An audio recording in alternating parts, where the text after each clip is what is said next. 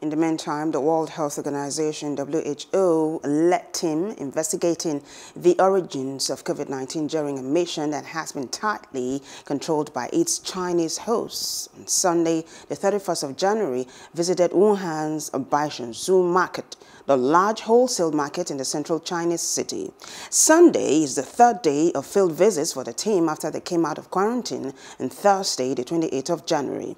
On Friday, the 29th of January and Saturday, the 30th of January, the team visited hospitals and an exhibition commemorating early efforts to battle the outbreak in Wuhan, which included a 76-day lockdown of the city of 11 million people.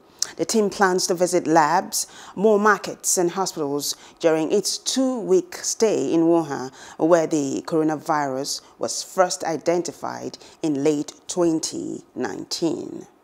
Hello, hope you enjoyed the news. Please do subscribe to our YouTube channel and don't forget to hit the notification button so you get notified about fresh news updates.